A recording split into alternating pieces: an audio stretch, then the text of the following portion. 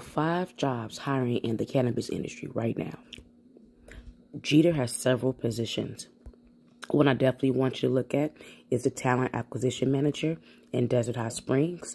They're paying $100 to $120 a year. Number 2, Teleria Brands. They're looking for a sales executive in North California or LA. Now, they want someone who has a seasoned sales background in cannabis. So if that's you, apply.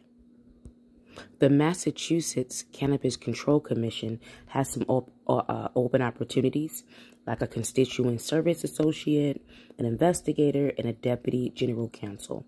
If you want to learn more, just go to their website, masscannabiscontrol.com. Fluent Cannabis is looking for a general manager in Melbourne, Florida, and they only have 9 applicants. Now, it does say they're offering $44,000 to $48,000. Obviously, I would look and see what the comparable rates for salary is in that area and look at it that way. And then I would negotiate accordingly. Finally, Rubicon Organics is hiring a quality assurance technician. Now, this is for our Canadian folks in BC, British Columbia.